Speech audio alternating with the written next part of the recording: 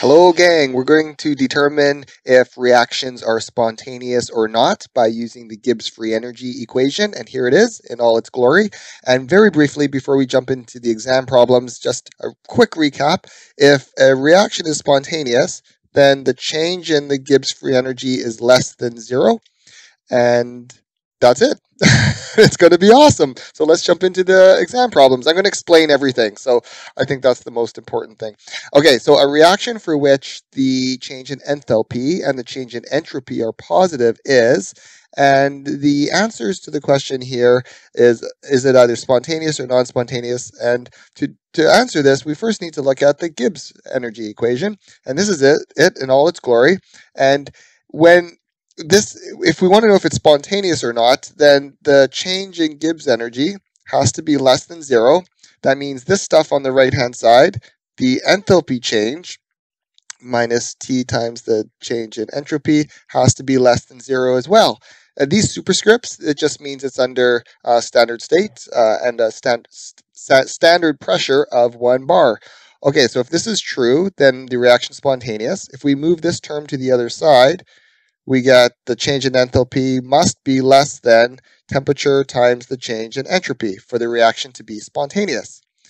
Now, we have the change in enthalpy as positive, so this is positive, and this, the change in entropy, this is for the system because there's no subscript, is positive as well. Well, is it going to be non-spontaneous at all temperatures? Well, this is their criteria for spontaneity. So this is true as long as the temperature is large, right? If the temperature is super large, then this is greater than this one, and the reaction is spontaneous. So it's not non-spontaneous at all temperatures. Is it spontaneous at all temperatures? Well, what if we're close to absolute zero? Not really, right? Because this is, if we have a low enough temperature, then this term won't be greater than this term. So that's not a good one. Spontaneous at high temperatures, this looks good. Because if the temperature is high enough, temperature can't be negative if we're dealing with kelvins, then this, if the temperature is high enough, this is always positive, then this can be positive than this term. We just need a high enough temperature. So this is potentially good, although I like to read all the other ones before I have a final answer. Spontaneous at low temperatures. Okay, well, this is like the other way around. This is not going to work. If the temperature is really low, then this term is very, very low, and it's not going to be greater than this one here. So that's not good.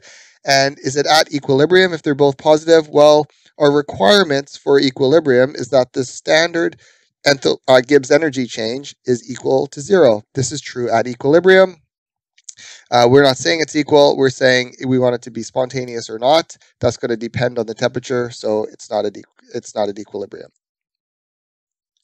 Next question, at 25 degrees Celsius, the reaction calcium oxide solid plus carbon dioxide gas is produces calcium carbonate solid is spontaneous at high temperatures. And then, so it is spontaneous at 25 degrees Celsius, and at high temperatures, it's non-spontaneous, which is incorrect. Okay, so before we look at the answers, let's kind of work through the question. We have Gibbs free energy here, and we're told that at 25 degrees Celsius, it's spontaneous. That means the change in Gibbs energy is negative. And we know that at higher temperatures, I don't know what temperature, but higher temperatures, it's non-spontaneous. So it's non-spontaneous if the change in Gibbs energy is greater than zero. So which is incorrect? Okay, well, let's see. Both, actually, before I look at the answers, how can this be negative at a lower temperature? If temperature is lower, say think like low, how can this be negative? Well, that'll only be negative if the change in enthalpy is negative, if we have a low temperature. Right? We don't know how low is low, but just think of it as low. Now, if the temperature increases, it becomes positive. Well, if this is negative, then how do we make Gibbs energy positive? Well, this whole term, this has a minus sign here, but if the entropy change is negative, right? If the entropy change is negative, this whole term becomes positive. And if the temperature is high enough, then it'll be greater than this term here. This is negative, this term's positive. If this is negative, so negative and negative makes it positive. So if temperature is high enough, then the change in Gibbs energy could be positive. So it looks like we have a negative change in entropy, and it looks like we have a negative change in enthalpy. So, oh, part A looks good, but let's read the other ones. So the change in Gibbs energy becomes 0 at high temperature. So this is definitely not going to happen because it becomes positive. The reaction speeds up. Definitely not. This Gibbs energy equation has to do with thermodynamics, has nothing to do with kinetics. And the entropy change is the main driving force. It's actually not. So what's happening in this reaction is we're producing kind of a more orderly system, less possible arrangements in space. So the entropy is going down, and the change in entropy of the universe has to increase for any spontaneous process. If this is going down, then it's not going to be the driving force. The driving force is this. This is an exothermic reaction, so energy is being released as heat, and that's the driving force despite the reduction in entropy. Okay, next exam problem. The following graph of the change in free energy versus temperature corresponds to. So before we answer this, we have a y-axis of the change in Gibbs energy and a x-axis of temperature. That was hard to say. And there's a point here where if we're below a certain temperature, the change in Gibbs energy is negative. So this is spontaneous here, this region here, this temperature, and then any temperature above that is going to be non-spontaneous. So we want to know what the signs of the change in enthalpy and change in entropy are. So if we look at the low temperature here, low temperature, Gibbs energy is negative. So if temperature is very low, then this is the only term. This is the largest term. And if Gibbs energy is negative, then the enthalpy change has to be negative. So that eliminates, oh, well, I don't know why there's a cross there, but it eliminates the enthalpy being greater than 0. Okay, and if we have a high temperature, the change in Gibbs energy is positive. Well, this is negative. How do we make this positive? Again, just like last time, if we have a negative change in entropy, both of this becomes positive, and if the change in the temperature is large enough, then this term will be larger than this term, making the Gibbs free energy change positive. So we would need a negative entropy change. All right, cool beans.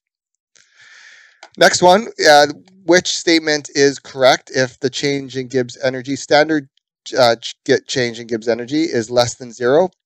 So the reaction will occur more quickly at 25 degrees Celsius? No, the change in Gibbs energy has nothing to do with kinetics. Is the reaction exothermic? That's not necessarily true because the reaction is exothermic only if the change in enthalpy is less than 0, not the Gibbs free energy. The reaction is always spontaneous. Well, that's a potential, right? That's a potential. It's spontaneous if the change in Gibbs energy is less than 0. But here we're saying is that always. We don't want to be tripped up on these kind of absolute answers here. And the reaction at standard state conditions is not at equilibrium. So the equilibrium means that the Gibbs free energy change is 0. And this superscript means it's under standard state here, a pressure of 1 bar. So it's definitely not at equilibrium because it's less than 0. It's not always spontaneous because this is only true at 1 bar. And it's also true only for constant pressure and constant temperature. So this equation here, kind of wrote over it, this is true for constant pressure and constant temperature conditions. That's how it was derived. I derived this in a previous video, but you need to have constant pressure and constant temperature in order to arrive at this result here. So even though this one looks good, it's not always spontaneous. It's only spontaneous under this condition here. So of these 4, this is the best one that it's not at equilibrium. Right on, y'all. Hope you enjoyed it. Thanks so much for watching. I really hope you got some value from this, and I hope you get your questions right on your midterms and final exams and quizzes and all of that. Thanks again for watching, and I'll see you in the next video. All right, cheers.